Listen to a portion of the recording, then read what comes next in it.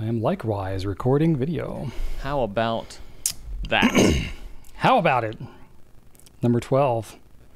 Yes, episode 12. Is that 12 Yes, in German? 12. 12. That sounds awesome. Yep. Okay. Let's get to it, shall we? Let's get to it. I really want to say episodes Wolf now. I'm pretty sure like 1, 2, 3, 4, 5, 6, 7, 8, 9, 10. I don't know 11, but yeah, I'm pretty sure 12 is 12. And then 30, 40, 50. You got pretty natural accent there, Drew. I'm kind of impressed. Yeah. All right, let's do it. All right, hey everybody, welcome to episode number 12 of the Goulet Pencast, where fountain pens are still a thing. I am Brian Goulet. And I am Drew Brown. And we are here from Goulet Pens to deliver this casual and informal, tangential and extraneous, superfluous and extemporaneous fountain pen show where we talk about all of the things going on in Goulet Pens and in our fountain pen lives. In today's show, we're going to be talking about where fountain pens are made, why stub nibs are the way that they are, and our grail pens du jour. Right. Our current grail pens, because let's be real, it changes a lot, and especially if we actually acquire it. Let's start out with some feedback. Drew, what have you been hearing about previous episodes we've done? I heard some things, Brian. I heard some things. You heard some things? I heard some things since last week. Yeah. So we last week spoke about the need for cartridges to be able to be plugged or resealed so you can use them at a later date. And we got some feedback.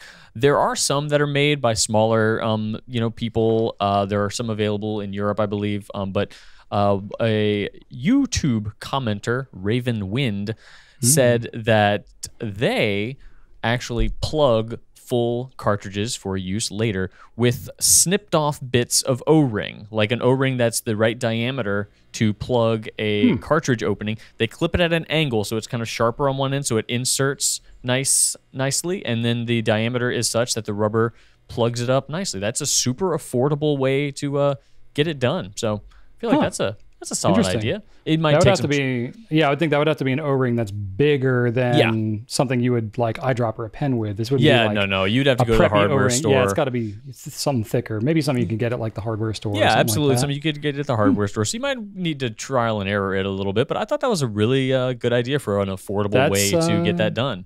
Yeah, honestly, I can say I've never heard that before. So good job, Raven. Yeah. First I've heard of it, 12 years. And rubber, we know, is like one of the most effective ways to actually seal liquid into a chamber. Like that's the industry standard. So absolutely, if it's good enough for an O-ring like inside the pen's mechanism, it's good enough to seal a cartridge, I would think. Yeah. Cool. Very good. And Marcia on YouTube, more importantly, had to vouch for the sausage on a stick encased in pancake.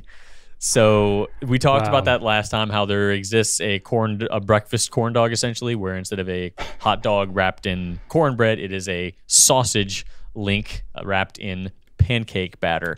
And coincidentally, Marcia here had one the morning the Pencast went live on YouTube. So she's a fan. She's got personal experience with it. Wow. Very personal that day. In fact, I believe that at some point, Brian, you're going to need to acquire one of these and have one live on the Pencast, because I need to see your reaction to this thing. I'm not opposed to it. I'm not going to, like Rachel's reaction when you told her about this, she was like, that does not sound so great. No, it did not. Me personally, I'm like, I would eat that. Is it, what does it say about me that now I really want to see Rachel try one? Is that you're malicious? It's not gonna happen. Rachel does not do things that you want her to do if she doesn't want to do them. That's just not how she works. Fair enough. But me on the other hand, you can convince me to pretty much try most anything. Yeah, no, and I have. We have a storied history of that.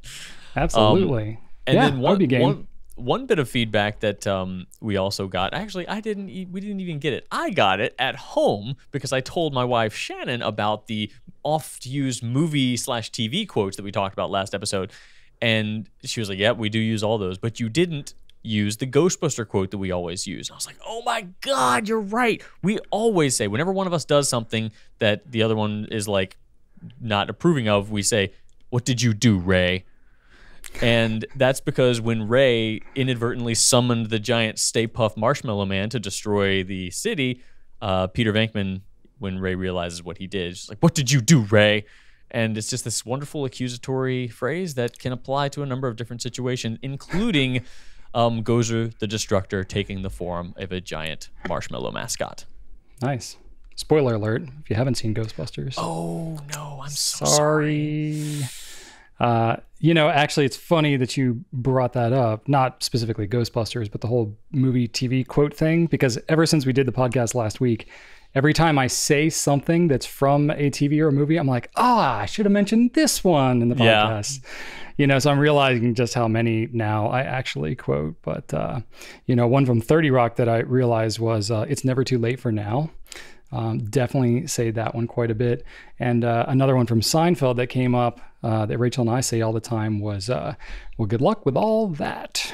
That was a Jerry Seinfeld thing. I forget the exact context of it. It was one of those like subtle, deeper things. It wasn't like a whole theme of a show. That one sounds like it has a wide array of applications. Yeah, it's like basically when somebody's going through like a whole bunch of stuff, Jerry and his ambivalent self is kind of like, well, good luck with all that. And then just kind of like leaves. Yeah. So whenever Rachel or I is dealing with like some deep like technical issue or something at work, we're like, well, good luck with that. And then we're like out of there. Yeah. So that's pretty funny. Got some feedback from an anonymous person on Instagram. So said, sorry to ruin his pyrotechnic fantasies, but please let Brian know that they stopped making ping pong balls out of celluloid around 10 years ago. Aww. I'm sure you can still probably find plenty made of celluloid, though. I've played table tennis for 20 years, and it caused quite the stir when they changed the material, I can imagine. I think the official reason for the change was to allow for faster global shipping, as the new ones can be shipped via air freight, whereas the flammable celluloid ones had to be shipped via boat because of their flammability. So I thought that was kind of interesting. I did not realize that they had changed. So I have no idea what celluloid is currently used to manufacture primarily. Nitrocelluloid, at least. Yeah. The fun celluloid. Yep. And then Jorge on YouTube, also related to celluloid, said that billiard balls were once made of celluloid. And then this kind of gets into the historical context of chemistry, which is what we discussed last week. Billiard balls were one of those things that used to be made out of ivory. And that obviously was not sustainable or very eco-friendly or very kind to elephants and rhinos. So when billiards started to take off in the mid-1800s, around the time of fountain pens and such, they were looking for alternate materials. So as plastic started to be developed, they tried it out with celluloid. However, Jorge said that when they struck each other, it wasn't uncommon for the impact to produce a mild explosion. So if you thought that billiards was an exciting game now, just imagine if the balls could randomly explode when they hit each other. So that's kind of cool. And now I kind of want to go search YouTube for exploding billiard ball videos. I'm sure there's some out there, right? Yeah, like, I saw that comment and I was like, wait, really? So I Googled it real quick, and sure enough, yeah, they said that the sound was akin to a percussion cap or something like that. Like it was a loud. Oh, like one of those like snap guns that you get at like the drugstore or something. Yes, it was loud enough to startle people. The person that was being interviewed said that people would actually draw guns in the billiard hall. Oh, in like a saloon or something. Yeah, because they were like, what sounded like a gunshot. Yeah. So it was loud enough. It was definitely loud enough to startle people. So, but it didn't. I don't think it made the ball explode. It was just like at the point of impact, it would cause a, spark or something, I guess. And I would have to imagine that would like make the ball not roll very smoothly, like random parts of them are exploding. Roll really smoothly. I don't know to what degree the explosion happened, but I don't think the balls actually exploded. I think it was like an exterior thing, a superficial explosion. Fair enough. More like a striking of a match than like an explosion, perhaps. Yeah. Interesting. Remember those balls. I don't know if you ever got one of these, Brian, but whenever I would go to the science museum as a kid, like in a field trip or something, they would have these like balls you could slam together and it would like make sparks. Did you ever get one of those? Yeah. I don't remember what it's called, but yeah, it was like coated in something like something that would like the friction cause it to. Yeah. Something like that. But eventually you used them up and all the coating wore off and they wouldn't explode anymore. Yeah, they were kind of smooth, right? But it had like kind of a powdery, almost kind of like feel to them. Yeah, I know what you're talking about. It sounds like a great idea for a kid. Yeah, let's just give kids like... I don't think they make those anymore. I cannot imagine in today's litigious society that they're giving like explosive coated balls to children at museums. Yeah, probably not. I might be surprised. I don't know. I'll never know. My kids have never gotten any explosive toys. Yeah, I can't say mine have either. I mean, they don't even do cap guns really anymore. Nah, not so much. Yeah. All right, moving on to some new stuff. New stuff. The one thing that I had to share about something that's going to be coming soon. Every year, Pilot does a limited edition Vanishing Point, and this year's Vanishing Point has been released. In the information, not the pen itself, the information about the pen, what it's going to be, has been made public and is going to be called Black Ice. It is an ombre that goes from a blue to a black. Gotta say, looks pretty slick. So if you liked the crimson, if you liked the Twilight, crimson. What was it? Crimson. I want to say Crimson Tide, but that's not. There was a Tequila Sunrise. And there was the crimson one. I can't remember the name. I don't remember what the crimson one was called. Maybe it's Tequila Sunrise. Gosh, I really should look these up. Anyway, sorry. We have a whole history blog post of the different vanishing points. If you want to look them up year by year, this one will get added to it. I don't know exactly how many we're going to get. It's not going to be. It's a limited global amount. So every year they make the number of pens that represents that year. So there's going to be 2021 of these pens globally. So we're going to get some portion of that. As you can imagine, only 2,000 pens and change in the whole world. Every retailer is going to get just a little bit of them. So if you really, really want this pen, go and get it. It's medium nib only. And it's expensive. You know, it's more expensive than a regular Vanishing Point. You're looking at $257 to get one of these pens, but they usually sell pretty quickly. They have a limited edition box, so it's not just your regular Vanishing Point box. It's definitely more of a collectible thing. If you really just want to write with a Vanishing Point, just get a regular Vanishing Point because it's literally just a different color of Vanishing Point. But if you're like me and have kind of inadvertently created a Vanishing Point collection, you kind of are just bound by your own obsessiveness to go and pick it up. So if you're so inclined, we're going to have that. I don't know exactly when it's going to be coming, Drew. I don't know if you know. I really should have looked on the site. No, but soon-ish. It's usually September. Yeah, by time this podcast airs, I will have put it on Instagram.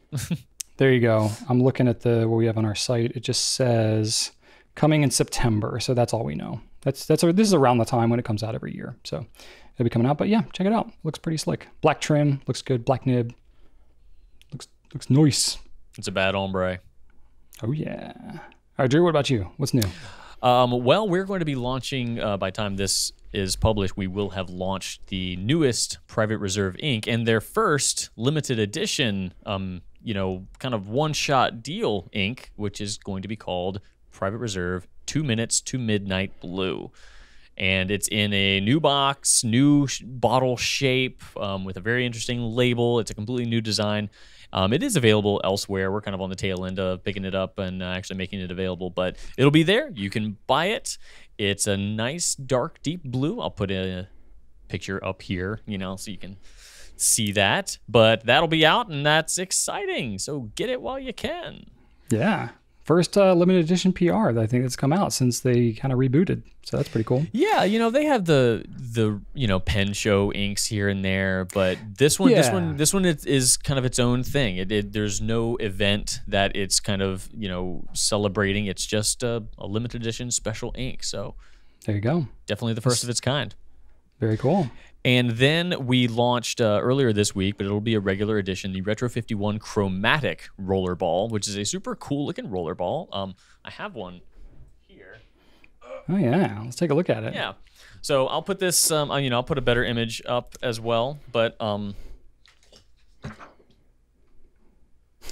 it's kind of hard to tell. It's kind of hard to tell from like static images on the site. Is there any iridescence to this pen, or is it more just like a flat ombre kind of coloration? The latter. It's more of a flat Okay. ombre. It does not, the color variation doesn't change depending on where you have it. It is. Yeah, some we've had that have been like the iridium, like the PVD coated kind of stuff. It's slightly different from that. I imagine this is more like a layered lacquer kind of thing. Yeah. I mean, is that the kind of where look it it is has? yellow, it shall remain yellow. Where it is purple, it shall remain purple, etc. Gotcha. Cool. So it's not iridescent, but I mean, it's iridescence frozen in time. It's not just, it's done iridescing. It has iridesced. It's iridesced. It's iridesced. Yes. Okay. It's more like just a rainbow ombre than it is like. It's a Rainbombre. Yes. Wow, that rolls off the tongue. No. Pick up your Rainbombre chromatic. Absolutely. Wow. Retro 51 Tornado Rainbombre chromatic. That's what they call it officially. Definitely not. Drew, we should be in marketing. Oh positions. yeah, we would just. Yes. We should absolutely. We should be in public positions to talk about and name things. Only with the pens that sell, regardless of what ridiculous name we call it. like the Rainbombre. Like there you go. Awesome. All right, moving on to Q&A. Q&A. All right. The first question we have is from an email, Brian, and this person, I'm assuming it's a person. We can't really be sure. It's that anonymous. One could surmise. It could be a Sasquatch. Anyway, please list the country of origin / manufacturer, since many consumers prefer to purchase products based on that knowledge. That's true. A lot of people do want to purchase things from certain countries. Yeah. So why don't we do that, Brian? We do that when we can.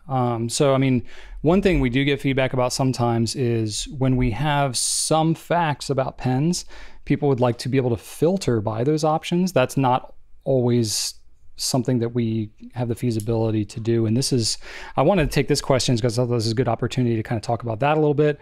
And then I kind of did not a deep dive, but like a medium dive. There's some words. There are some words here that you wrote down. Like picking up the rings on the bottom of like the 5-foot section of the pool. Maybe that's like the dive that I'm talking about. You know what I mean? My kids have done swim lessons this summer, so that's where I'm coming out with that. Sure. Not like jumping off the diving board into the 10-foot section, but like, going to the bottom of the pool with the goggles and picking up. You know what? I think we're good on the intro, Brian. Okay. I do. Have I teed it up nicely? Do I need to explain some more the metaphor that I'm going with? Okay. So yes, two different parts of it. One of that is, if we don't have really solid information to go off of for pretty much every pen, it doesn't really do a ton of good necessarily to have a filter for it on our website. For example, this is one area where we may know where the pen was made. We may not know. We may not be able to find out because it's not made public to us. And so that might mean that there would be a pretty decent portion of products that basically have like an unknown or unlisted, kind of tag to them on the filter when you go to look for them on the site. And that might, raise more questions than we have answers to. So, it definitely, plus, there's already a lot of filters on our site. And as nice as it is to be able to drill down and get pretty much whatever detailed filtering kind of information you want, at some point we gotta draw the line. And usually we tend to draw the line at places where we already don't have the most solid information. So it's like, there's only some pens we could even include in that filter. So that's one, thing that we discuss regularly and may or may not be an option for us. Plus, I don't know if there's any limitations on our site in terms of number of filters. There's some programming and stuff that gets into that. It increases load times and all that type of stuff. So there's a lot of factors, blah, blah, behind the curtain stuff. Unlike our podcast where we very gladly talk about things we don't know about, when it comes to actually operating our website and conducting the business, that's actually a pretty heavy duty sticking point. That's one of our education is one of our core values. And if we don't feel like we can properly educate behind it or define the why behind any sort of action, we generally don't do it because we do feel very, very strongly about our commitment to you to be able to educate on our products, the way we do things, so we tend to avoid it if we can't really define it. Yeah. So where I went a little deeper on this, answering this question, was about how do you define where something is actually made, right? Because this is a thing that we're dealing with in today's kind of global economy. It's very clear sometimes when something is, 100% made in Florence or 100% made in the USA or whatever. And oftentimes those manufacturers are very proudly kind of displaying that, marketing it, kind of putting it out there. It becomes a selling point. And then, of course, the natural desire would be, I would like to know where everything is made and have that kind of be very public, right? But sometimes it's not so crystal clear, especially when there are things that are made in different countries, different components made in different countries. A lot of times there's different brands where certain models of pen will be made in one country and other models of pen will be made in another country. More often, I won't speak specifically about any one brand because there's a number of brands out there, but oftentimes, if they're in a, particular country where, maybe just there's like a high-end kind of handcrafted element to the brand. They might have it in their kind of native country. And if there's more of an economy model of their line, which may or may not even be fountain pens, it may be they have like ballpoints or other, kind of more, I don't know, like art supplies and things like that. They may have those made in a different country, more economic country. It's more of a mass production kind of thing. And so then it becomes even more confusing to communicate clearly where something is made because you can't basically just go buy a particular brand. You have to almost break it down by model. So that does get interesting. So that's where I dove in a little bit online and researched like, when do you actually get to call something as made in a certain country? Now it varies. It got really confusing really fast. And I'm out of my depth because I'm not a manufacturer and I haven't consulted like lawyers on this kind of thing, but I did look at the Federal Trade Commission. At least in the USA, the Federal Trade Commission is the governing organization that determines when you can say that something is made in the USA. Right. So that is a kind of a specific thing. There's actually no laws requiring that a manufacturer state that any of US made product is actually made in the USA. So you can't say that it's made in the USA if it's not. But if it is made in the USA, you don't have to say that it is, if that makes sense. With the exception of automobiles, textiles, fur, and wool. For some reason, those are required to say it's made in the USA if it is. The whole country of origin thing gets really complex because first off, it's not then determined by the Federal Trade Commission.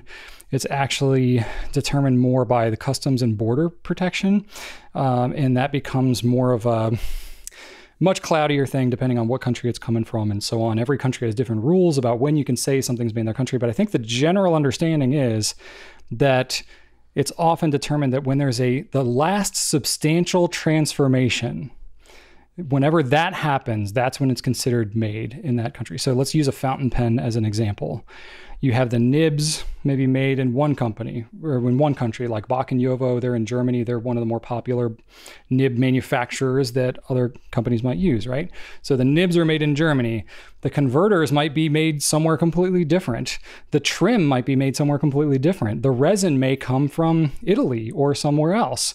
When you take all these different components and you put them all together, well, those are not substantially transformed until you actually make it into a pen, right? But then it becomes cloudy. So say the raw components are manufactured, those components are then maybe shipped, say to the US, and then the pen itself is actually assembled into an actual pen.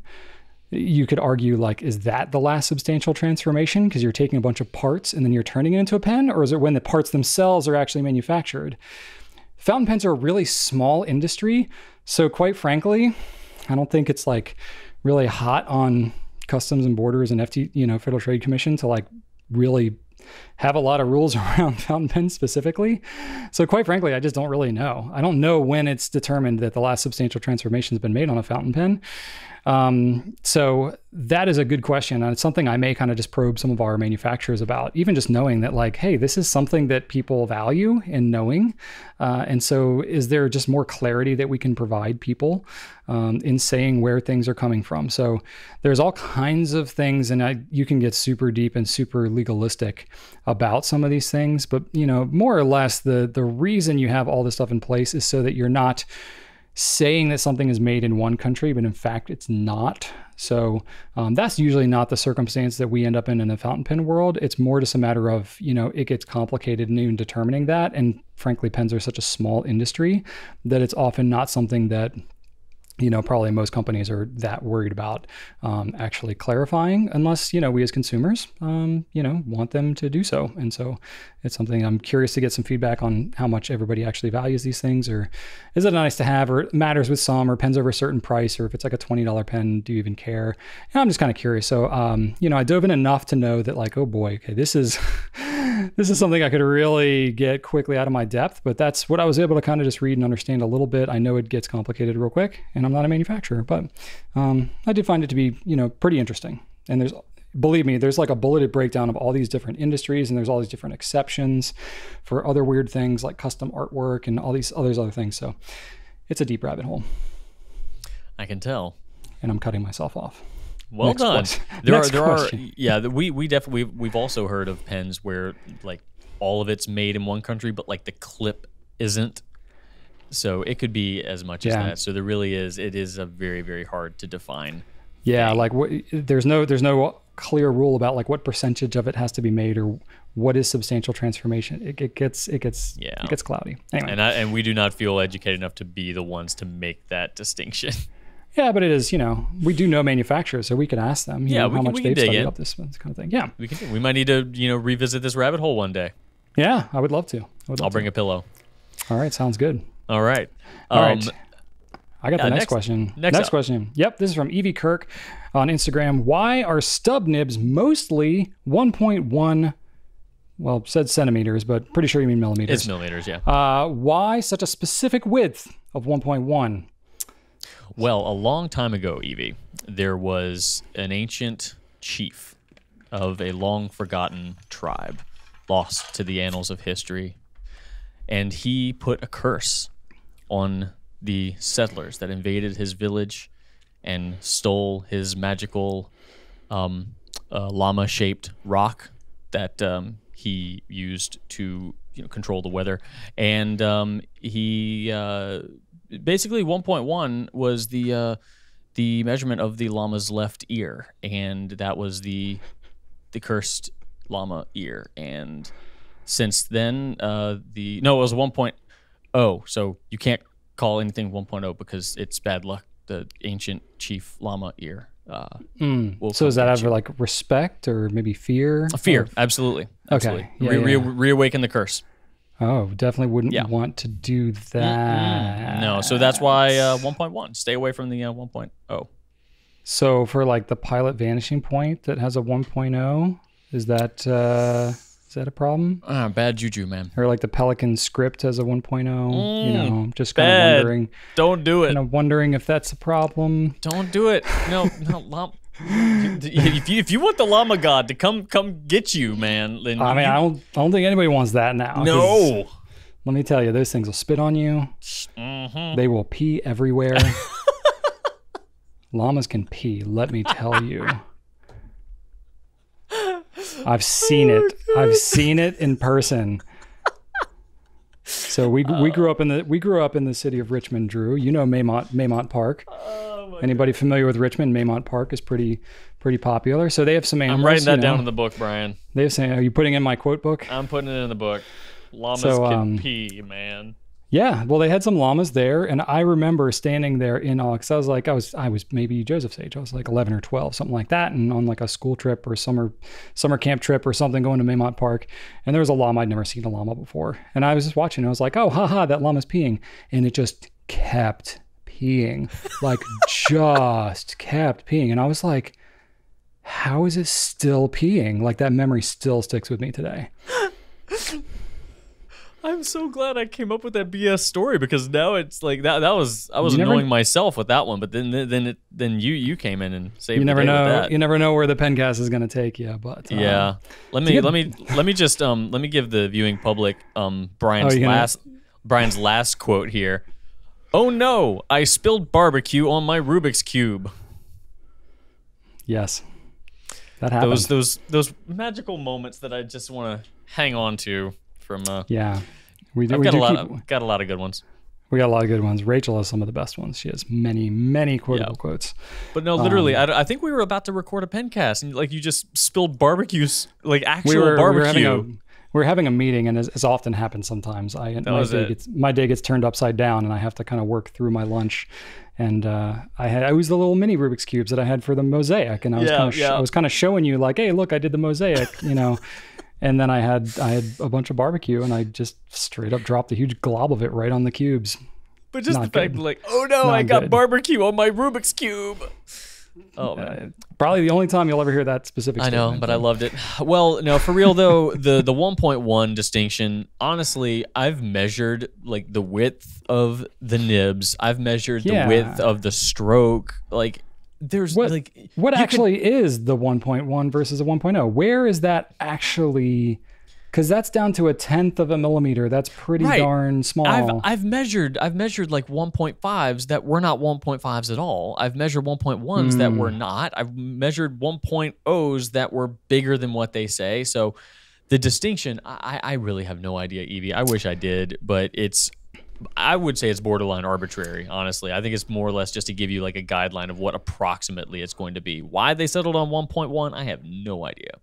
Well, I know this is a slight deviation, I know, but when you were talking tipped nibs, which when you get into stub nibs, they could be tipped, they could be untipped. So this may deviate a little bit specific to the stub, but when you get into tipped nibs, which is pretty much all, you know, extra fine, medium, blah, blah, blah, blah, there are like very specific sizes of the tipping. So the manufacturers will have like a very specific, you know, ball size that they do for that. And then they weld it onto there. Mm-hmm. But like once you get past that point where you have just the raw like ball, everything beyond that point can have variability to it because how it's welded, you know, the pressure that's used, the heat, all that kind of stuff, how it takes to the metal, the impurities in the weld, all that stuff can impact what that glob looks like once it gets onto the nib, not to mention the polishing, the grinding, all that stuff once the thing is welded on there. So, you know, that's why you can call something a 1.1, but that doesn't mean that like from the factory, it's exactly 1.1 at a specific spot. But you take most, you know, all steel stub nibs are not tipped. So like from a factory, like a Yovo 1.1, for example, that comes right out of the factory as is. Yeah. And the width of that is more or less consistent. Yeah, but even still, like the edges of it are rounded. So like... Right, but like I think Evie is saying like, why such a specific measurement 1.1? Like why did that start and why did that keep going? Was there like a global convention? Yeah, where like the G8 of they're like the 5 families of fountain pen makers got together and said, let's standardize on the 1.1.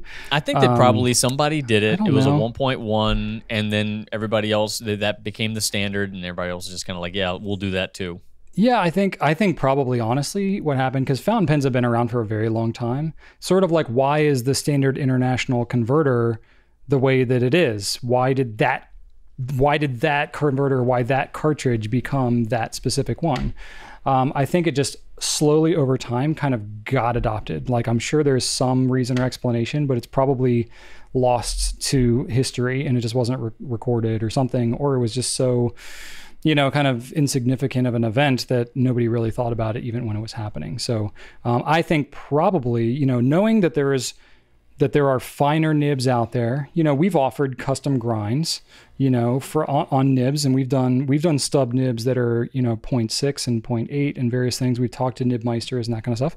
We've done broader ones like Visconti's is a 1.3, Pelican has a 1.5, and you know, we know that the more there's basically like a standard deviation kind of bell curve around 1.1, like that tends to be the most popular. That like 1.0 to 1.2 range probably is the most popular. And then anything finer, anything broader in a stub, the demand for that tends to drop off, because I think when you're talking going finer, you see less of a difference between a round tipped nib and a stub, because you're basically not getting as much of a difference in variation unless you like grind it more like a crisp metallic instead of a cursive or a stub. You know, by the time you've rounded over those edges, you pretty much made it into a ball. Once you get down to 0.6 or 0.7, millimeters, because that's basically the size of a medium or broad nib. So you go broader than that, and yes, you'll get more line variation, but you're kind of getting like wider than you can write and still fit within your typical line width. So then you're either having to take up 2 lines, or you're just having to write really big and it's going to stand out and look really kind of dramatic, which maybe you want for like signatures and stuff, but it becomes more of a specialized kind of nib at that point. I think in general, for how most people want to write, which is, hey, I'd like something that looks a little interesting. I want something where I don't have to change my handwriting too much, but I can still use it on my regular paper and so on. That standard deviation tends to fall around 1.1. So I don't think it was anything decided by any manufacturer. I think probably over time, literally 100 years, there were probably a zillion different nibs made. And as demand for fountain pens kind of evolved through its cycle and pared down and all that kind of stuff, the more obscure, less popular nibs fell away. And the one that has remained as the most popular has been the 1.1. So that's my theory. Yeah, and I'm sticking with the llama theory. So, we'll see. We'll see. Time will tell. There you go. Yeah. All right, cool. Well, Josh Yates on YouTube asks us, Sorry, Brian. I had to cough. Josh says, since last time we talked about a Goulet brick and mortar store and its challenges. Okay. And Josh says, since you don't have a brick and mortar store, I wish you had simple events for fans and customers like cookouts or meet and greets after the COVID wars. I'm sure people would be willing to buy into a function like that to interact and make friends. I think so too. I think that's a great idea. And I think that we'd love to do it. I just don't think that we want to... Yeah, Drew's going to host it. Yeah. Drew's going to put it all together. No. And I'd be happy to show up and just have it done. Yeah, no. It's like, the things like that is like, and we've talked about that because, yes, Sure. I mean, we'd love to like bring people together. I mean, that's one of the best things about this hobby and this community. It's it's delightful. And we'd love to facilitate that. But any sort of planning into something like that would mean that we're not shipping orders and we're not doing this and we're not doing all of the other things that we kind of have to do on a daily basis. None of us have an overabundance of free time. It's certainly not enough to coordinate the logistics that would time be is required for definitely this. time is definitely somewhat of an issue. Space is actually just the logistics is yeah. really an issue. So we had looked into this even a couple of years ago. We talked about hosting like an anniversary event when we were coming up on our 10 years. Mm-hmm. And we theorized of like, what if we rented a place, did like not a pen show, but like a pen event. That's pretty common for brick and mortar pen stores to do an event at their store. Makes a lot of sense. Part of the challenge with us doing that is, for number one, we are in like an office, like warehouse location. We're not in a retail frontage store. So like the zoning for the property that we rent, and literally it's in our lease that we cannot have publicly held events or really even public visitors because of parking and liability reasons and these types of things, certain access in and out of the building and all that. We actually can't do that on site, which dramatically limits the convenience of being able to host something like that. Plus, it's like, if you were going to come to our place, you'd want to see our place, right? But we honestly really can't do that. And so we would then have to look to like host it somewhere, take over a restaurant somewhere, or rent out some event, or have it at a park or something. And then that's weather dependent and sounds like a nightmare because this week has been like raining like crazy because we're getting hit with all these tropical storms coming up the East Coast. So logistically, it just breaks down real quick from the simple event that you stated, Josh, which it sounds like it should be a lot simpler than it actually ends up being. I think it's a great in theory. I love pen people. I would love to host something like that. I just literally haven't wrapped my head around how we would actually do that and do that in a way that, would achieve what everybody would hope that it would achieve. I mean, we could get together and have some food and meet people, but then it's like, if you want to test pens or try things or see our space or whatever, we kind of can't really do that.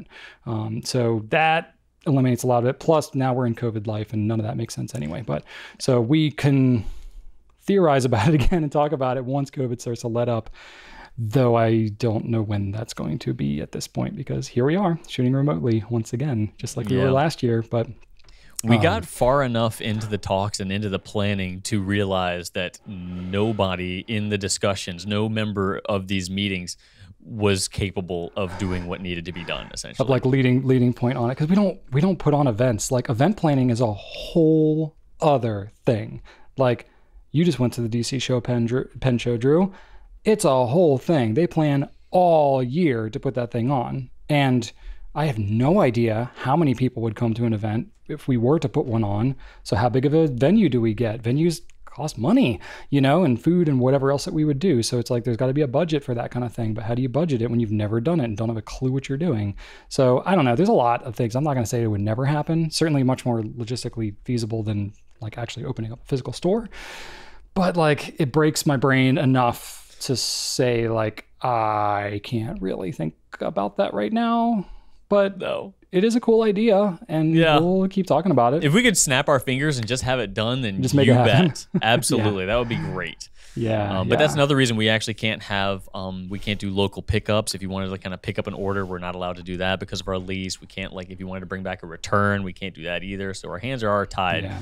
So the physical space here is kind of off limits. It is a limitation, absolutely. So we'll need to. So if you own a abandoned Chuck E. Cheese in the Metro Richmond area, give me a call and we'll work something out. Yeah. All right. Next question we've got is from a Yuval Farki. What's your Grail pen? Very simple question. We get asked this all the time, Drew. Yeah, we do. Mine's evolved over time, especially as I've eventually acquired some Grail pens that I've had, but. Yours, as soon as you put it on here, I knew that. I actually this has been my Grail pen for quite a while. It started You've been off consistent. It started off as the Monte Grappa Chaos pen. I'm a huge Stallone fan. I'm one of the few people that actually really do like the Expendable movies 1 and 2 anyway. And not in an ironic kind of way. No, those movies were very much made with Drew Brown in mind. The third one, but 1 and 2, gold. So that pen I love, but then when Monte Grappa came out with the Pirate pen, I fell in deeper love with that one. So my Grail pen has been and will continue to be Monte Grappa's Pirate pen. Well, the Pirate pen, it has all of the insanity and just over the topness of the Chaos pen, but it's pirate themed, which is definitely more up your alley. Yeah. Absolutely. What if they did like a space themed pen in that same kind of thing? I have spent more of my spare time reading about pirates than I have about space. Okay. All right. Fair enough. Yeah. Fair enough. So my Grail pen, I almost don't even really know say what it is because it's not a pen that's made. You can't get it, and I feel like even by saying what it is, that anybody who could get it would get it, and then I would never have a chance of getting it. But I'm probably not going to get. I'm probably not going to get it anyway. So I'll be honest. So I didn't even know this pen existed until maybe a couple of years ago. But apparently Namiki, which pretty much any Namiki is like Grail pen territory. Let's be real. But they made, the Yukari Nightline Moonlight, right? Yeah, You're familiar with that? It's just covered in Moonlife Nightlight. The Moonlife Nightline, yeah. Nightlight Moonline. That's right. We always get it confused. But apparently they made a Nightline in the Emperor size. So having a Namiki Emperor with that all rotten Nightline, that would pretty much do it. I forgot. I remember you telling me about this a while ago, but I totally forgot that they did something like this. I've never seen one. They didn't make many of them. It was super rare. I want to say it was 15 or 20 years ago. And I'm sure to even find one now, 15 or 20 grand too. You're probably, you're into the 5 digits for sure. And look, I'm obsessed with pens. I'm in the pen business. I would have every reason to try to justify a pen, but even I really struggle in that price range. Even if I came across one, it would be very difficult to pull that trigger. So anyway, if you have one or you happen to know anybody who's got one, awesome, more power to you. I will live vicariously through you, but that's my unrealistic, Grail pen, which I think, that's kind of fun. That's like when you like, what supercar would I drive if I could, McLaren F1. So like, yeah, totally. But like, what's my realistic car? Like a 97 Dodge Viper GTS. Okay, cool. Realistic? Like not practical, but attainable, I could theoretically get one, right? Like they exist. Like a McLaren F1, like forget it. They're like $2 million or something at this point. Like I could never get one. It's totally impractical.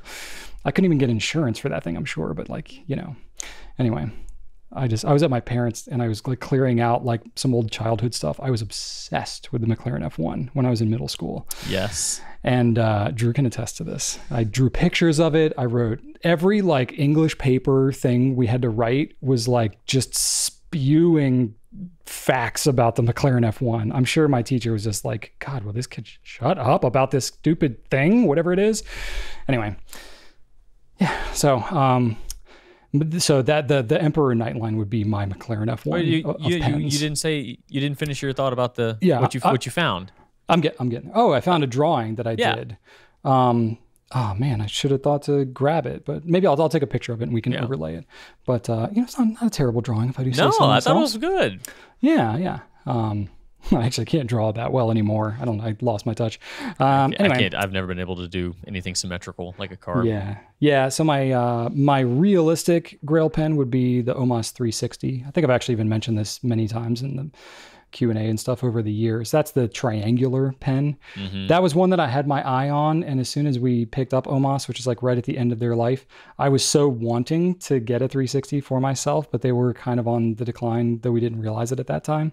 And they weren't really making any more. And then it just kind of slipped away. And then it entered into Omas is going away and you can't get these anymore. And the prices went through the roof and the availability. And I was just like, this is just not, I don't want it that much. So that would kind of fit. That's my Dodge Viper of Grail pen.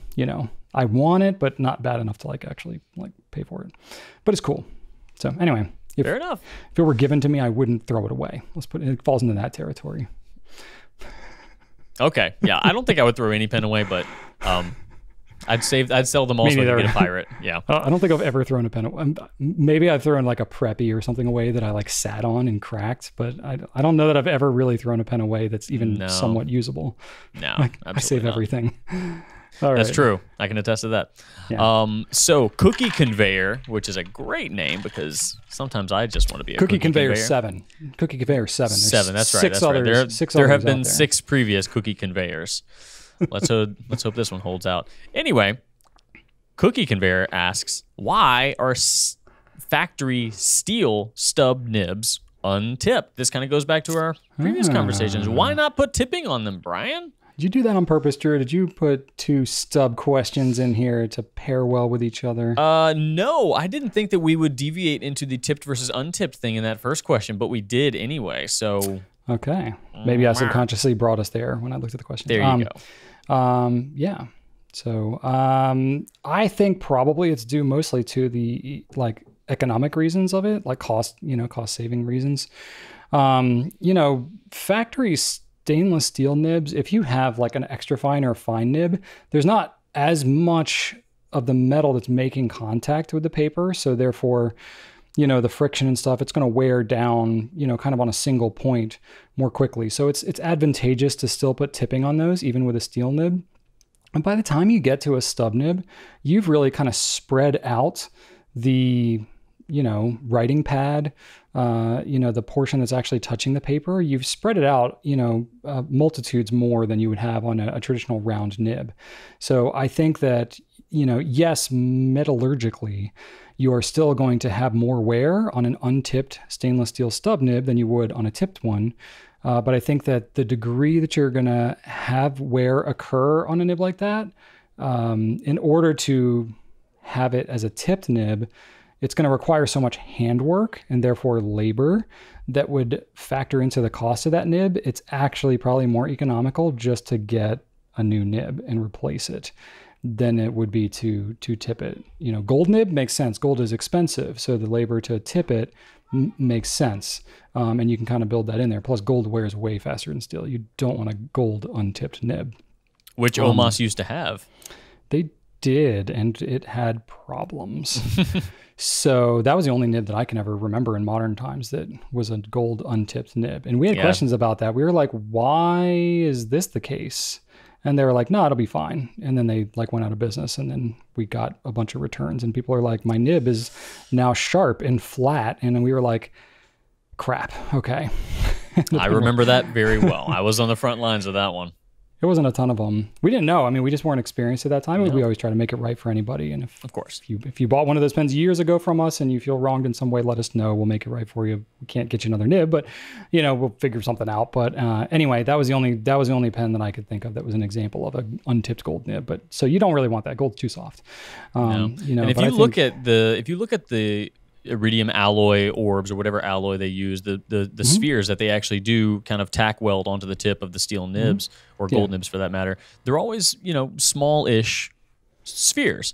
And in order to very small. Yeah, in order to get one that would cover the entirety of a, stub nib that's already shaped, wide like that, you're talking about a sphere probably 2 or 3 times the size of what they use for a broad. It's a big old blob. Yeah. Big old blob. That stuff, even if it doesn't contain any iridium, which a lot of them or most of them don't anymore, it's still a costly alloy. Yeah, it is. Yeah, it's usually rhodium. Usually it's a hard precious metal, which the cost of any precious metal like that, anything in the platinum family, is really expensive. So when you go up to something like, kind of what Drew said, it goes to the economy of it. To put tipping on a stub nib costs a lot more, especially because it's, by the time you weld it on there, there's way more, fine detail work. There's many steps that are required for grinding a stub nib by hand, as opposed to a round nib, because a round nib, you just have to make sure it's round all the way, around the thing. But a stub nib, there's a specific pattern that has to be ground and then rounded and smoothed, and it's just much more time consuming. That's why if you ever look at a custom Nibmeister and you look at the costs that they have with doing custom grinds, stub nibs and cursive italics and all that kind of stuff is going to be up there in terms of the more expensive offerings that they have, just because of the number of steps and time required. So I really think it's just an economy thing. Yep. And they want to keep the stub nibs the same cost as all the other ones. Exactly. And I'm kind of glad too, because me too. It's nice to have affordable stub nibs, because otherwise I don't know that many people would ever try them. And I think stub nibs are fantastic. I'm a huge fan of them. It was part of what I fell in love with the most when I first got into fountain pens, because I thought it was like calligraphy for people that don't really want to take the time to learn calligraphy. Yep. My first one was a Lamy 1.1. There you go. Perfect. All right, Drew, hypothetical. You have hyped this up. Are you ready? You've hyped this up for me, and I'm excited for it. I'm really excited about this one. This one's a fun one, and I hope I haven't already asked you about this one, but I might have. But it's one of my favorite ones, and okay. I like to think about it often. I have a hard time landing on one myself. Okay, so $3 million, Brian. You either get a $3 million yacht or a $3 million RV, which stands for recreational vehicle. Okay. So the kicker here is that essentially a $3 million RV is the best RV in existence. Like if you look it up, a $3 million RV is like the best ever. A $3 million yacht is nice-ish, but you can find ones multitudes larger and more expensive. They have like $100 million yachts. Exactly. Yeah. So it's either a pretty good one on one end or the best of one. So caveats, because I know you're going to ask. Oh, yeah. You have infinite gas. You do not need to pay for fuel on either one. Okay. There are no taxes and or fees for owning or storing this vehicle. Oh, because that makes a difference with a boat, for sure. I know. I'm ready for you, boy. All right. No maintenance required.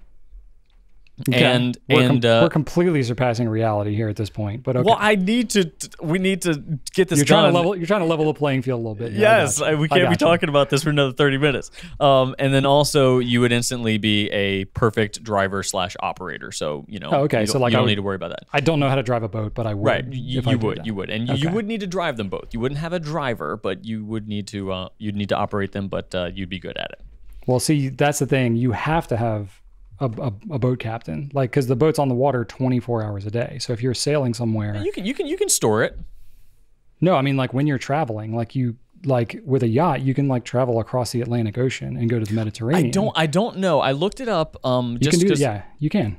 Yeah, I don't know if all of them can do this. The yacht that I looked up was a 2018 used. Well, there's a $3 million one. You better friggin' be able to drive that thing. I don't think so, Brian. This one was called. No.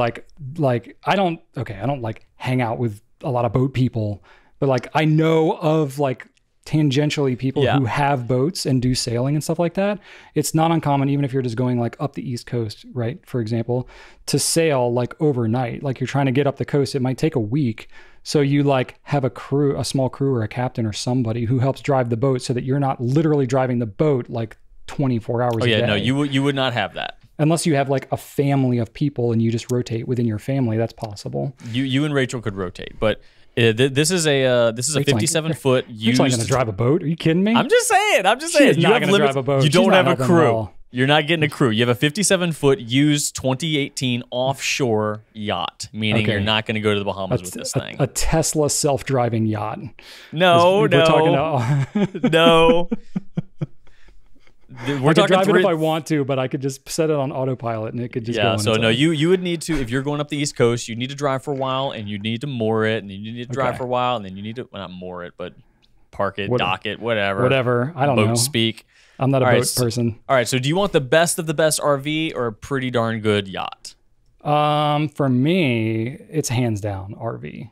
Not even a question. I would. So why are we talking so much about the yacht details then? I'm just making your life hard. I would take like a $50,000 like RV over a $3 million yacht. Nice. Okay. Like for me, I love being on the land. I like having my feet on something solid, so I'm not crazy about being way high up in the air. I fly just fine, but I'm not like wild about it. I'm not really crazy about being on the water. I like being firmly planted on soil. So that in general, plus the things I like to do, I love the woods. I love the mountains. I love just the scenery, the, diversity of life and all that kind of stuff that comes with like forested areas. So just in terms of a lifestyle, the places that I would go RVing, like national parks type stuff, is just much more suited to my liking than, pretty much if you have a boat, you're on the water and you go to places that are on the water. And it's a very, very similar kind of, yes, if you go to like different countries, different continents, you get different vibes, but it's pretty much like, it's the beach people, that are running all these little marinas and stuff like that. So it's a very similar kind of vibe that you get at all these places. But with an RV, you can go all over the place. You can just get a much more diversity of landscape and all these different things. So RV, no question. All right. Yeah. Well, I absolutely agree with you. I feel the same way. I'm not a beach person. So I'm a fan of terra firma. Yeah, though there are some cool yachts out there though. Some great YouTube videos of yachts being built, and I found a price range that both yachts and RVs existed. So $3 million seems to be like there doesn't really seem to exist a plus $3 million RV. I'm sure it can happen, but if you take the very best RV that for $3 million and then you just change out all the hardware to like solid gold sink handles and stuff like that, yeah, sure, I guess you could go up there. But operationally, I think it kind of caps out at $3 million. But then again, I did research for like 2 seconds, so don't listen to me. There you go. So if you have a more than $3 million RV, please comment below. Yeah, let me know. And let us know. And you can invite us out and we'll come and check it out and report back. Just to, a fact-finding mission. There you go. All right. Well, there's our hypothetical. Well done, Brian. That was remarkably decisive. Thank you. So I know we didn't have a specific flex segment in here today. And I'm at risk of putting in something here that I didn't even talk to you about. Nor do I even know if I'm going to have the time or ability to do this, but I'm just going to kind of put it out there, kind of gauge some interest maybe. So I had a kind of a fleeting idea earlier today as I was thinking about the Pencast. I was like, we're trying to do this a little more weekly, and I was just thinking like, I've just got a lot going on in my life. Some stuff that I can't really talk about because it's just like personal stuff and things with like extended family and stuff like that. Everything's fine, but I'm not going to go into the droves of that. It's just taking a disproportionate amount of my time. And I'm just having a little harder time, like spending time writing with fountain pens a little bit. It happens, it ebbs and flows with all of us. But I was like, it'd be kind of cool to like have some reason, some incentive to, write with some specific pens and, kind of report back in the Pencast, especially now that we're doing it more regularly. So my rough idea, and Drew, maybe we can just riff while we have an audience here. But my idea was to have like a pen of the week sort of thing, where basically we like pick a pen and like try to use that pen you know, primarily, not exclusively or whatever, but just try to like make a concerted effort to use that pen, you know, throughout the week. And we say what the pen's going to be for the following week. We come back in the Pencast the next week. I'm not saying we're going to do like all these exhaustive tests and stuff like that, because you know how time consuming that can be. But basically just kind of report back and be like, you know, whether it's a pen that's like, yeah, platinum preppy. I haven't like actually inked up and used one of those in quite some time, but like, I wonder how I would do with a platinum preppy over the next week, and just have that as my go-to pen and report back and be like, yeah, I had this pen in my pocket in my hot car and it spilled all over my shorts or whatever, or it was actually great and I forgot how much I love this pen, you know, and just kind of gauging it like that. So that was my thought, not really making a firm commitment on that, but really just kind of wanted to put it out there that maybe it would be kind of fun for me personally, just to have like a stated intention of using a given pen, and then kind of rotate it out on a weekly basis and report back. Because what I'm finding is that as my time is less and less, I'm tending to just use the pen that I've been using and keep the same ink in it so I don't have to clean it and all that kind of stuff. And that just gets really boring in a Pencast when I'm like, well, I still have the Lamy 2000 and it's still writing well. You know, I feel like I could do better as a pen personality on here. So I wanted to throw that out to you, Drew, see what you thought about that. I'm all for it. I think, honestly, I was a little terrified when you started talking, but now I am comfortable and serene. I'm trying to make it as non-committal as possible. Oh, the freaking squirrel. That squirrel figured out how to get into our bird feeder. I'll be darned. We have one of those bird feeders where it's like the weight of the bar that the bird sits on, like closes the door to the food. Mm-hmm. That squirrel, he's just like perched on that thing. Son of a gun. He's finally he couldn't for a long time figure out like how to even get up there. Now see that door is closed now. He had it open for a second, but no, he's on there. Shut down. He's trying so hard to get in there. Yeah, punk, that's what you get. These squirrels, man, they're so determined. Oh, now that door is open now that you jumped off it, you big turd. Anyway. Sorry. I've tried to get video footage of this squirrel and it's quite difficult. But anyway, what was I talking about? I think that's a great idea. Do you want to actually do you want to do the same pen, or do you want me to do a pen, you to do a pen? I literally have told you everything that I've thought this through so far. Okay, well let's decide. Let's decide right now. Hey, do we both want to write with a preppy for the next week, or do you want to write with a preppy and I'll do like? I wasn't proposing a preppy. I don't know. We could just pick anything. I mean, you said preppy, so I mean. I said one or both of us could do this. I definitely was not trying to coordinate, because then I think that gets challenging. I think it'd be more interesting if we each pick a different pen, personally, because I don't know that like you and I using the same pen would necessarily add a lot of value, but I don't know. Yeah, probably not. Maybe I figured let's test it out in the least committal, most convenient way first. See if it adds any value to the Pencast, and if people really like it, then we can put a little more effort into it. So I thought I would just kind of drop it in here and say, let's just, you and I each pick a pen. We'll try primarily using that pen, and then next week we'll talk about what we thought about using that pen more. All right. Do you want to pick a pen now or later? Good question. Let's pick a pen now, because I feel like I'm not going to even remember that I committed to this afterwards if I don't do it now. All right. Let's see. What do I have within like grabbing distance?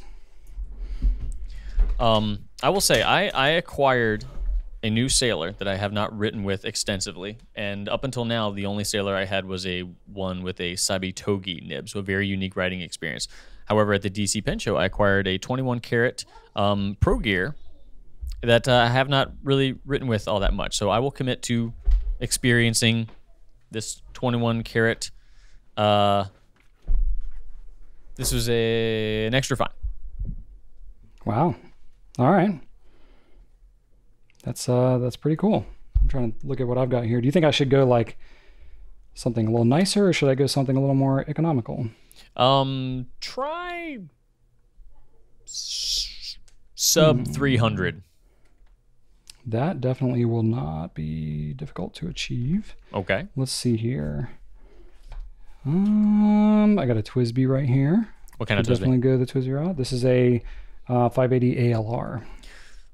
I would love to see you write with something really small for a while. Really small, like a traveler's brass pen. Yeah, do the traveler's brass pen.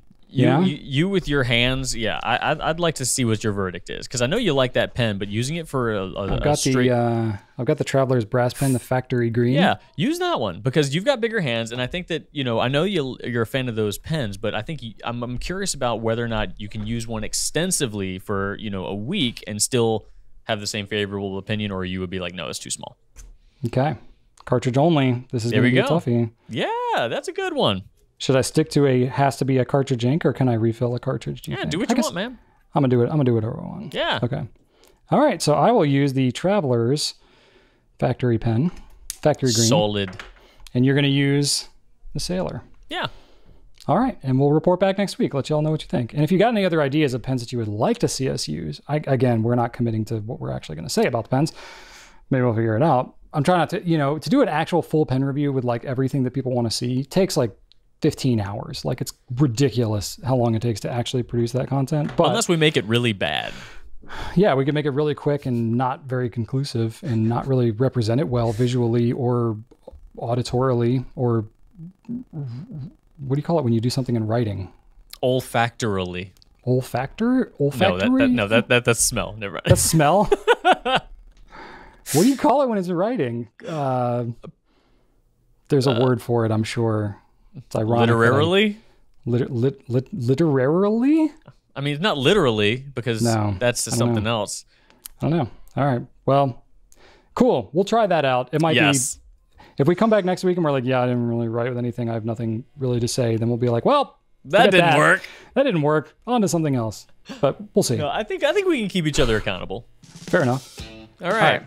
What's happening? Drew, what's happening in your life? Well, believe it or not, Brian, I've been playing some video games. Surprise, surprise. Oh, that's a shocker. I know, but you know what? I'm revisiting an oldie for the Super Nintendo Entertainment System, the wonderfully delightful Chrono Trigger, which is a really, really good RPG from 95, I think.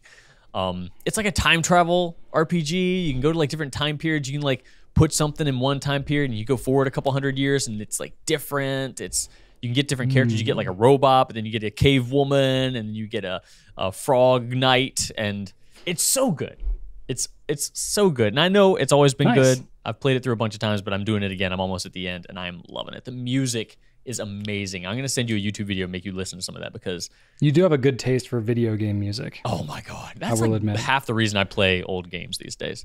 Fair enough. That's fun. Last Pencast, I mentioned that I was having hamburger-shaped hot dogs, or hot dog-shaped hamburgers.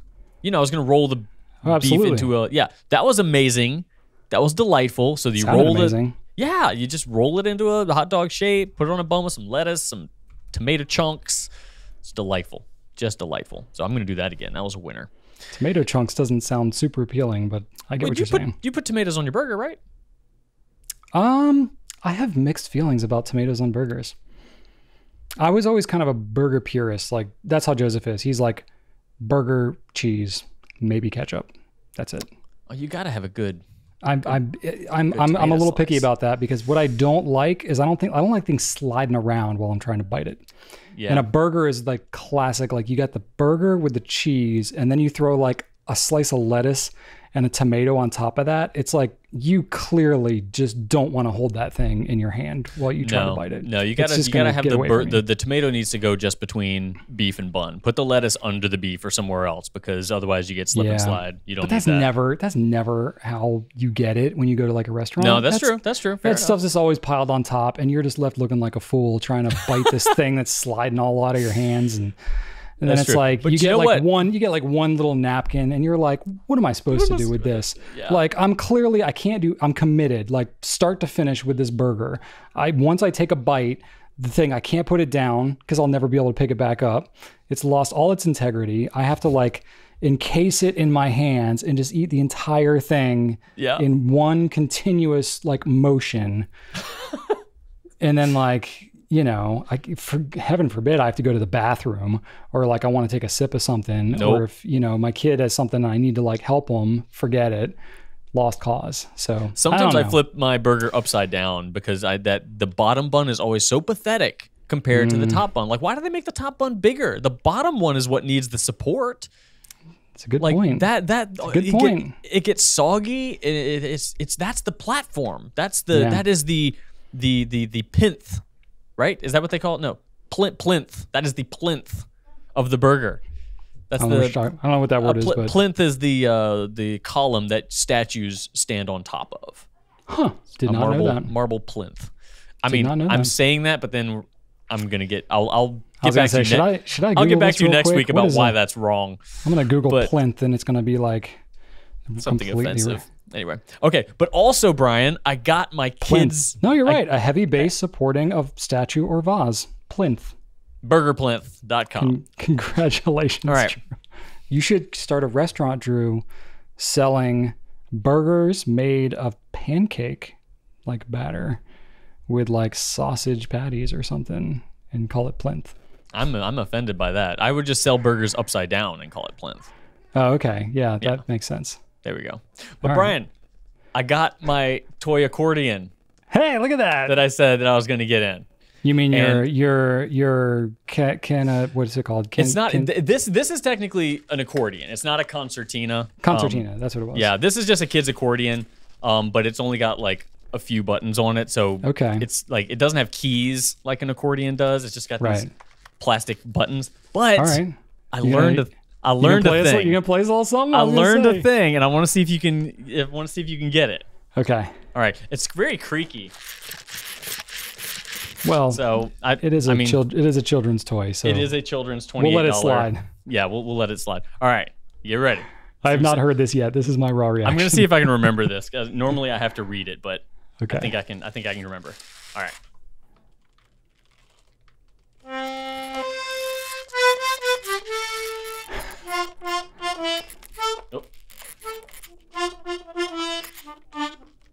Oh no, it's supposed to be the Office theme, but I It is- forgot. I could tell. Yeah. Okay.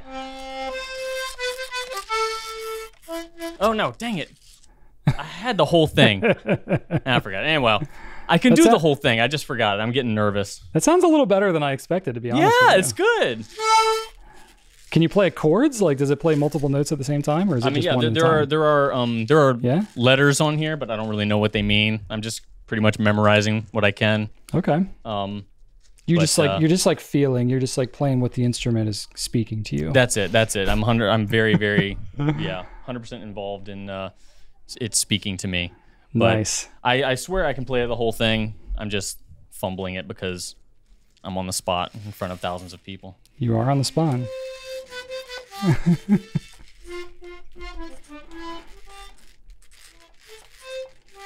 Go back to that first note. It's the same note as the first note you played. I know.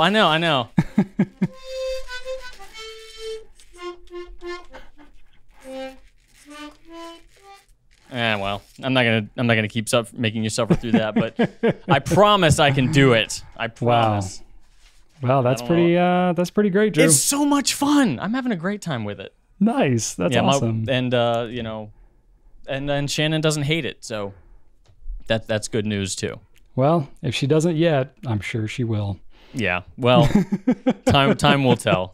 Time will tell. Oh, that's great. So yeah, that's been me. What are you up to? I had my own acquisition of something that we've been talking about on the Pencast here.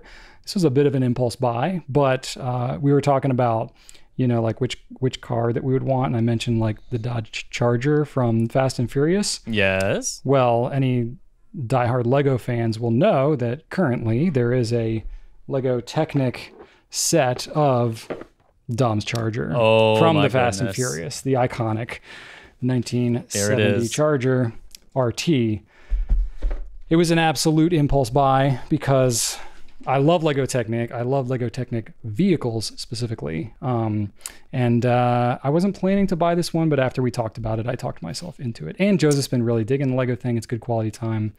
And so, yeah, it happened. And, the thing with Lego sets, like pens, they come out with these kits and they're around for like a year or two, and then they go away. And then Yep. they go up like 4 times in price. And I have a number of kits where I'm like, dang it, I wish I bought that specific one. I kind of wanted it, and then I said I wouldn't get it, and now I want it, but I'm not going to pay it.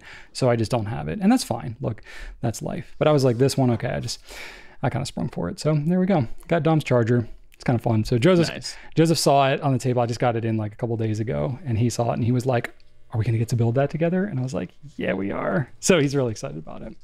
Okay. Hey, I found my instructions. I'm going to try it one more time. Oh, okay. Okay. Here we go. Redeem yourself. This is very personal for me. All right, go for it. Oh no! No! Close. No, 4. This is why I failed drama, Brian. This is why I failed drama. Practice makes progress, Drew. No, I can do it. I just choke. I choke under pressure. I got up You just gotta keep doing it. You gotta choke more. Choke more in front of people. Eventually, that'll become normal too. It's so bad. I failed drama because I got up for my monologue that I knew front, backwards, and sideways. I got up in front of people and I said my name and I couldn't get out a single word of my monologue because I just was terrified. And then got a 0 for my final exam. That counted as 50% of my final grade. So Drew Brown fails drama. Which is funny because you live drama in your everyday life. When it's natural, yeah. But when I'm on the spot, I just can't do anything. That's right. You're like Jenna Maroney, who wants to get an Oscar for living life theatrically. I am not like Jenna Maroney. Oh my God. I'm more like Pete Hornberger. Oh, yes. Who we met in person, by the way, Drew and I together. We got to meet at Scott Adsit in person. Yes, we did. We saw him at the airport. And we stopped him and we fanned out and he seemed scared. We didn't stop him. One of us insisted on chasing him down while the other one was like, please don't. Let's leave him alone. Let's let him live his life. Drew was like, let him live his life. And I was like, no, he's a celebrity. This is his burden. He must run into random fans at the airport. We were nice about it, but yeah, he was definitely like, who are you? Anyway, at least we didn't just scream Hornberger at him. That's right. Could have been worse. We could have. Drew, you'll be very proud of an experience that I had in the last week. So Joseph and I went and got our hair cut together, which you notice my hair is looking much more tame this week than it was last week. So Joseph put together this like playlist, which is basically all video game music from like Sonic the Hedgehog and other things. Which was pretty delightful. Yeah, he's a kid of your own heart. Good man. And so I was like, Joseph, if you like this, he had some pretty good like kind of driving like rock type songs on there. It's like Joseph, I was like, have you ever heard Dragon Force? And he was like, what is that? And I was like, let me play you Through the Fire and Flames. And so I put that on. It was like 7.5 minutes of just intense, just complete rocking out and insanity. And then we watched a couple of music videos of them playing live, and it was awesome. So got to introduce Joseph, and he was just like eyes like wide the whole time as we were driving to this thing. And I was like, Joseph, these are real instruments. These guys are actually playing this music. And he was like, what? Anyway, so that was pretty great. Got to introduce Joseph to some rock. They actually, Herman Lee, their guitarist, he is actually heavily inspired by video game music. Big fan of video game tunes. They've got a bunch of their songs that are used in video game music. That's that's how they blew up, really, was they were on Guitar Hero and Rock Band, and that's how most people got to really know them. So yeah, good stuff. And then the other thing, not as fun, but kids are getting ready to go back to school, and there's all kinds of fun and interesting debate about what it means to safely bring our children back to school. So as many people are dealing with right now with children in school, there are all kinds of lively and spirited debates about how to go about this, and we have been dealing with that with our particular locale. So that has been just a wonderful experience, very uplifting, and a bright spot in our lives in regards to societal interactions and unity. I'm having a hard time believing strangers. You right now, Brian. I am just choosing to look at the good in the world. Okay. So yeah, that hasn't been anything that's been heavily on our minds. Definitely not stressful at all. No, but our kids will start school in a few weeks here. Virginia tends to start a little bit later than most other places, so it seems. So we will see how all that goes. But anyway, that's definitely taken up a lot of our time, more COVID stuff. And in general, just our company's been dealing with that and, all the things. So we're all kind of in it together and figuring it all out.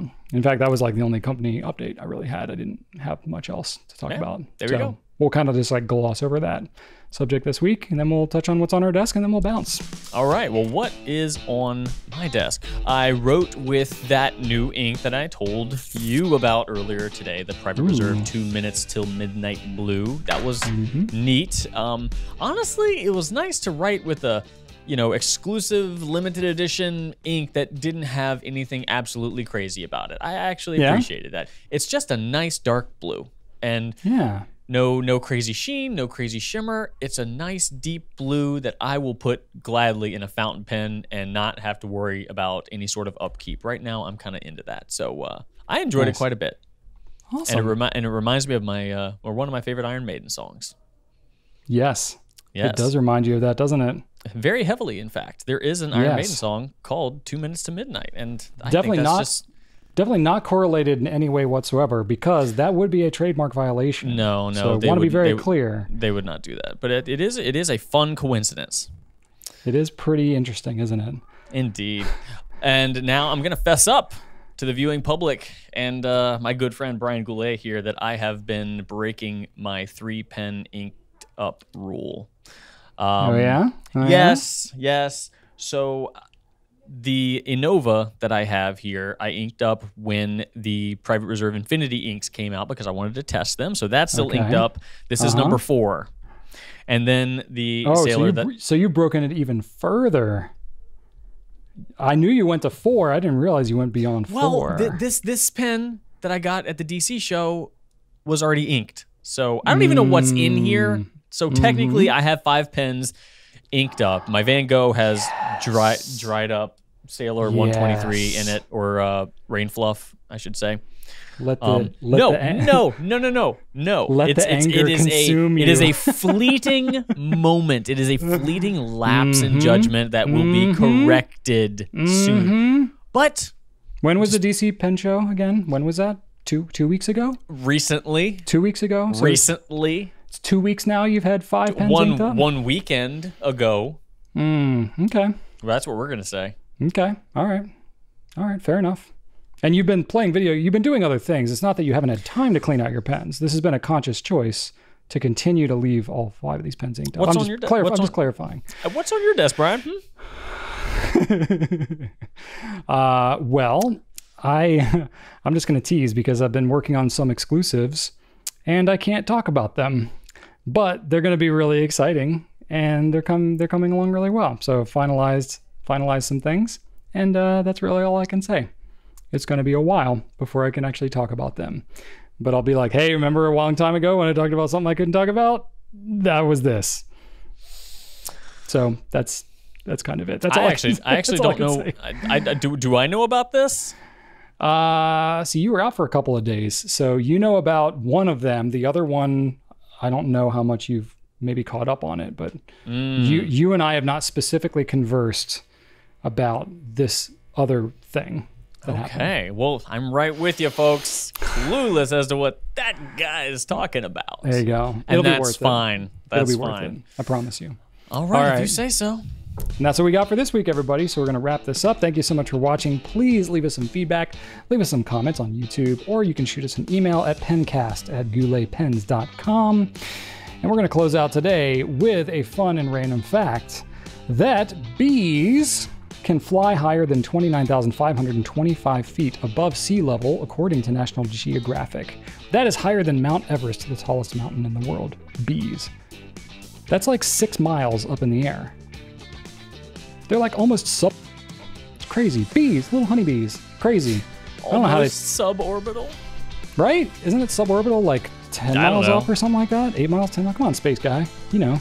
I'm not space guy. We established this. I'm pirate guy now. Well, you're both, in my mind.